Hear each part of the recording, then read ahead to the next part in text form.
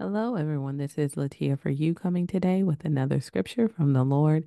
We are in First Thessalonians chapter 5, verse 3, Hebrews chapter 8, verse 8, and Lamentations chapter 5, verse 16.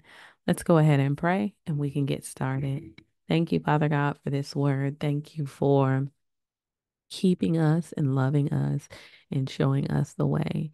You are God. We put our hope and our trust in you, not in our own ability to hold ourselves up, but in your hands we put our trust in you. In Jesus' name we pray. Lift us up, Lord God. We love you. We praise you. In Jesus' name, amen. All right, you guys, First Thessalonians chapter 5, verse 3. While people are saying there is peace and security, then sudden destruction will come upon them as labor pains come upon a pregnant woman, and they will not escape. All right. And so, of course, this is the times that they're talking of are when Paul is trying to reassure them that this sudden destruction for those that are in the world is going to be sudden, right? It's going to be surprising. It is not going to be something that they anticipated happening, right? This sudden destruction will be very sudden, and they will be thinking in one direction, but it will happen completely opposite of the way that the world is thinking during that time. And so, but of course, for the children of God, for the church, they are actually going to expect it, right? It's not going to come upon them as a thief. It is going to be something that they anticipated. Why? Because they're awake. They are of the light. They are not of darkness, and their mindset and their thoughts are not of the dark, right? They can see what's going on. All right. And so it's so funny because I've never been in a season where um more people have said to me that Jesus is coming. And I'm talking about not just like people, random people, just all over. I mean, every part of the spectrum. I mean, brothers and sisters in Christ have been revealing themselves all around, right?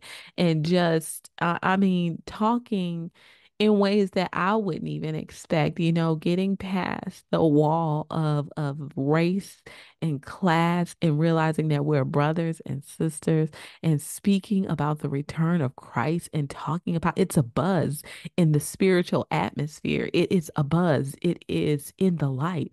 If you are in the light, you can see it, right? And you can anticipate it and you can feel it. You can feel the zeal of it, the hunger of it. It is so soon to come. And so, we are anticipating it because we're walking in the light.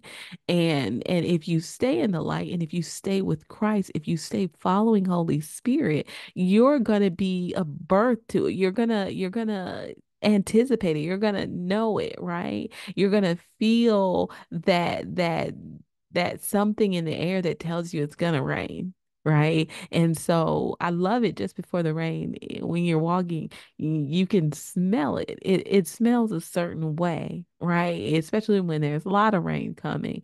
You can just tell because it feels and it looks and it smells different, right? That's the times that we live in. If you walk in the light, you'll be able to tell the difference.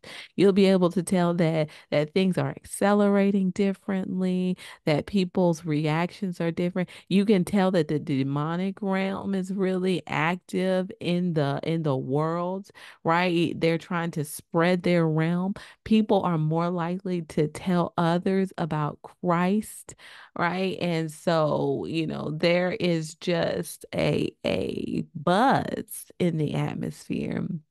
And it's because we are anticipating the return of Christ. Here, though, it says while people are saying there is peace and security, then sudden destruction will come upon them as labor pains come upon a pregnant woman, and they will not escape. And so while they're saying, peace and security, the opposite is going to begin to happen. So it says as labor pain. So that means that it's going to start and it's going to intensify, right? No labor pain feels good, right? Even in the very beginning, it just does not feel good. It's one of those things that you never feel pain like that ever again unless you're having a baby, right? And it's a pressure pain, right? It's a pain of pressure. And so, the pressure that is in, I love the fact that this is the analogy because it is painful and it is pressuring and it does not end until there's a baby there, right? And so the body is going to keep on doing what it's supposed to do until it delivers that baby. And so in the same way, the world is going through these contractions, right? It is groaning. It is wanting the sons of God to reveal themselves. It is pressing. It is going through something until something happens, right? And what is that something that's going to happen? The culmination of this birthing process? Well, Jesus Christ will return the second time to the earth, right? And we know that that is coming. And we can anticipate his rapture return, right? Which is not actually to the earth. That's why it's not considered his second return. It's considered just he comes to the clouds, right? And so we meet him in the air. And so, we can anticipate this contraction, right? And as it grows closer and it grows closer, once that first contraction hits, that's a pain, right? You can anticipate. How do you anticipate a contraction? Well, you get big and you eat more and your belly gets bigger, right? The baby grows and grows and grows to the point that there's no more room to expand, and then contractions start, right? And so it doesn't have to be in the ninth month. It could be whenever it is, right? But you'll know when you feel the pain. And so we're not supposed to receive the wrath, right? As the bride, we're not supposed to receive the wrath. So when that sudden destruction comes, that labor pain, that first labor pain, the actual pain itself is going to be experienced not by the church, but by the world, the ones who have rejected him, the ones who have not come under his covering, right? And so when that first contraction comes, it says, then sudden destruction will come upon them as labor pains come upon a pregnant woman. So that means that even though, they are anticipating one thing, right? Something else is going to happen. A sudden clinch is going to happen, and that destruction is going to come. It says, and they will not escape. Everyone in the world is going to experience this test. If you are left in the world, you will experience the test, right? The test, the trial that the world is going to face. There will be no escape, right? The only way out is through death or through the return of Christ, right? Once that thing comes. And so, we have to put our trust in God that we are his bride and we are not to experience wrath, right? And this moment of sudden destruction is not going to sneak up on us, right? Because we walk in the light. We are children of the light, which it talks about actually more in First Thessalonians chapter 5, if you want to read it. Let's look at the second verse, Hebrews chapter 8, verse 8. For he finds fault with them when he says, behold, the days are coming declares the Lord, when I will establish a new covenant with the house of Israel and with the house of Judah. All right. And so this is, of course, speaking about this new covenant, right? And it says, for he finds fault with them when he says, so that means that there is justification in the Old Testament for a new covenant coming. There is mention of it. There is precedence, right? And so, how do we know that there's precedence? Let's look at these words. Behold, the days are coming, declares the Lord. That means that they're not here yet, but they are to come. It says, when I will establish a new covenant. Wow. So this covenant that they thought was going to last actually in their own Old Testament, it's speaking of the fact that it would not last, right? That there was something greater coming, a new covenant. It says, when I establish a new covenant with the house of Israel and with the house of Judah. All right, so the house of Israel and the house of Judah were not meant to stay under the old covenant. What was the old covenant? That sacrificial covenant, that sacrificial atonement for sins, that following the 10 commandments and then all of the other 600 plus command rules that they were following to try to keep up with that law, and making more and more and more and more and more rules to try to go through these motions, but there was no relationship. So there was fault there, right? There was fault. Why? Because man was still sinning and they were not righteous. The law could not produce righteousness in man, right? And so because of this, they always fell short. And it wasn't just that they were sinning that they fell short. They fell short because they did not have they did not have relationship. Right? The seed of Abraham establishes that faith. It was by faith that Abraham, was able to be made righteous, right? He believed God, and it was accounted unto him as righteousness. And so, that in itself, the fact that we are the seed of Abraham and that we believe God first, so we have faith in him first, right? And we walk in his ways based on that. And it's not just a circumcision, it's not just a bunch of rules, it's not just a bunch of regulations, it is actual relationship. It is sonship. It is love there, right? It is the spirit that is behind the law. And so it says, for he finds fault with them when he says, behold, the days are coming, declares the Lord, when I will establish a new covenant with the house of Israel and with the house of Judah. And so God is letting us know, hey, for those who are under this old covenant, right? Then you're leaning on a house of cards.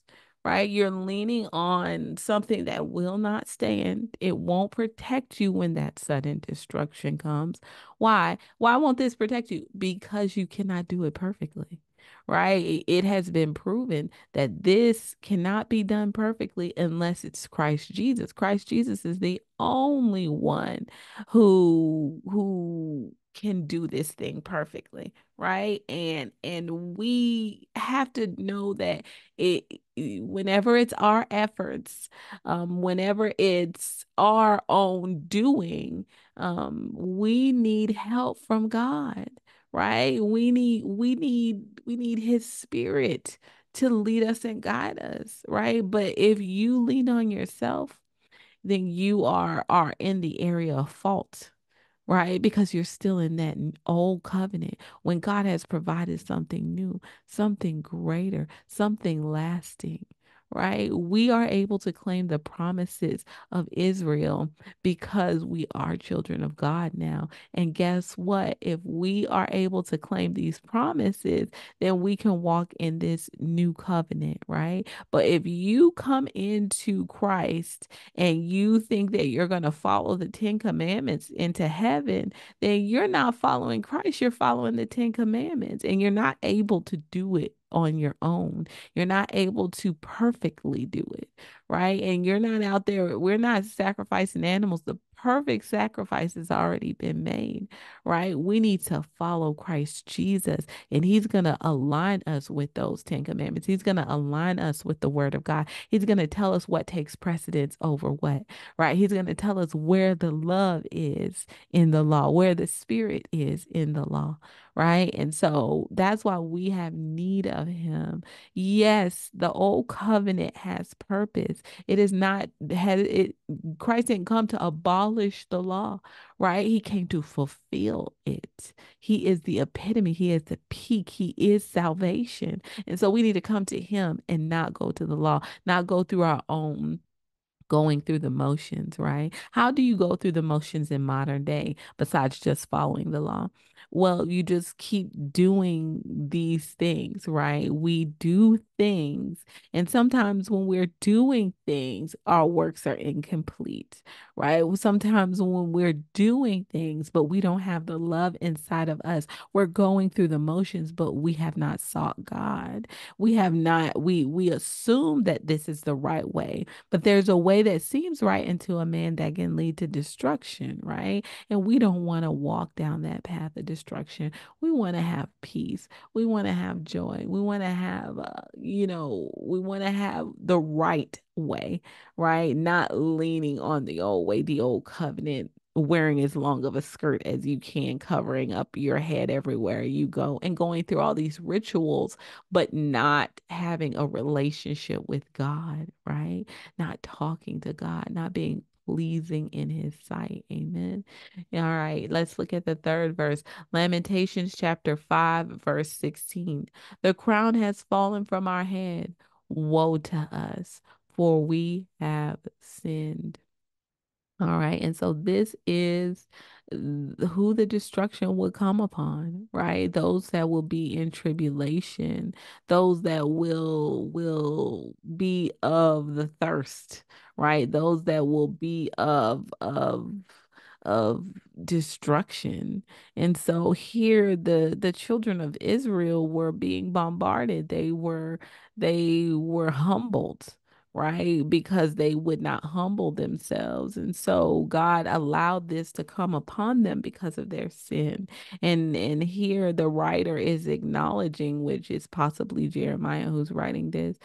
He's acknowledging, just the fact that, we've fallen, right? It says the crown has fallen from our head. So whereas they were once spiritually the top, the upper echelon, right? The sons of God, right? The children of God, the chosen children of God. Now they've been humbled. They are low. They are being destroyed. Their children are being destroyed. They're barely eating. They're barely surviving. Slaves are their leaders, right? And the people who are in charge of them, right? People are living in their houses, their old houses, and they are just going lower and lower. And here he is acknowledging the crown has fallen from our head. Woe to us, for we have sinned. And, we all go through moments like this, right? Where you realize I have stepped away from what God has spoken to me about. And he makes it clear, right? He made it clear through Jeremiah, right? He made it clear through the prophets that this was coming, but they chose to listen to who they wanted to listen to rather than listening to the people of God. Pray for clarity in the spirit. Pray for wisdom in the spirit to know God's voice, right? And no other follow, right? We don't want to follow anyone else except the voice of God, right? We belong to him and we know his voice. Follow his voice. Follow his unction. Follow his calling, right? Do things because they are what he is telling you to do, and not because you're going through the motions of doing something that feels religious, or going to church out of habit, and not being enveloped in that worship, not going through, what you're doing out of love. You need to be in love. We need to have passion. We need to have zeal. We need to have desire, right? God is showing us these things beforehand so that we don't get enveloped in the world of saying peace and safety, so that we don't get caught up in stuff. Right. Whereas, God has got the light on over here and saying, hey, look what's really going on. Right. We need to put our hope and our trust in God, and we need to go after him with our whole heart. Amen. All right, you guys, let's pray. Thank you, Father God, for showing us that peace and safety is a false concept in this world. Lord God, help us to walk in the light. Help us to see what's truly going on, Lord. We love you. We give you all the praise. Forgive us for our sins. Help us not to get caught up in stuff. Lord God, we know we have to live in this world. We are occupying this world, Lord God, but help us not to be of the world, Lord Jesus. Help our mindsets to be different for you. Help us to be enveloped by Holy Spirit, leading us and guiding us into all truth in all things, everywhere we go, no matter what we do. In Jesus' name we pray. We love you, Jesus. Forgive us for our sins. Let us be humble now before you come, Lord. In Jesus' name we pray. Amen. All right, you guys, take care and be blessed.